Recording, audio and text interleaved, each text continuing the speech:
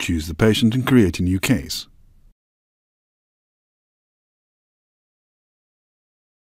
In the pop-up window, select the lab to which you'll send the case.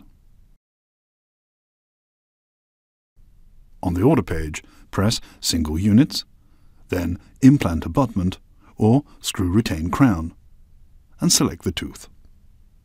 Then select the implant connection and choose Manufacturer, System and Connection.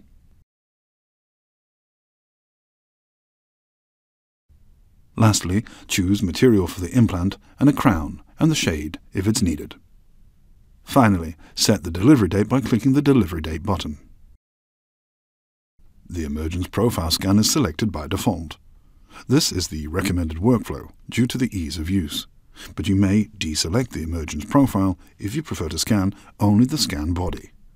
You also have the option to add a pre-preparation scan if needed. When done, proceed to the scan page. If you selected the Emergence Profile scan, you'll now have to perform 4 scans: lower arch scan body, the upper arch, and finally the occlusion. First, remove the healing cap, dry the area, and scan the Emergence Profile immediately before the gingiva collapses. Make sure to get the entire area covered well.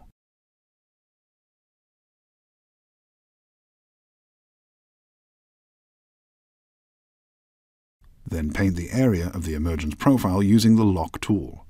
This will freeze the Emergence Profile in its current retracted state, thus preventing it from being updated with later data when the gingiva might have collapsed. Then complete the scan using the official scan strategy.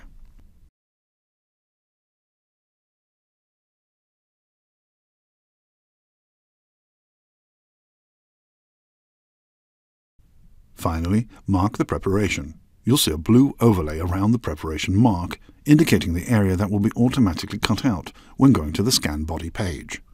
If necessary, you may reposition the preparation mark to obtain your desired cutout. Insert the scan body and proceed to the scan body page in the top workflow bar. Start the scanner pointing at a neighboring tooth. Once the scanner has picked up the position, slowly move to the scan body and circle around it to scan from all angles. It is especially important to cover the upper third of the scan body to make it possible for the laboratory to recognize the correct position. When the scan body scan is complete, remove the scan body. Move to the next page to scan the upper arch, as our antagonist, following the official scan strategy. Now move to the bite scan page. Insert the scan tip to the second molar on the buccal side. Ask the patient to bite. Scan 3 to 4 teeth until the upper and lower arches snap to the bite scan. The light blue surface indicates the surface covered by the bite scan. The alignment is done automatically. However, if it fails, proceed to the manual alignment.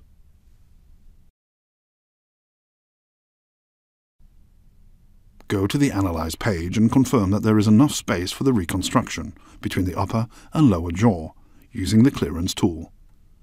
Optionally, you can set the margin line. Post-processing will be done automatically when you send the order. However, it is recommended to do post-processing first if you wish to set the margin line before sending. Finally, switch to the Send page. You'll see a summary of the order. Press the Send button to send the order.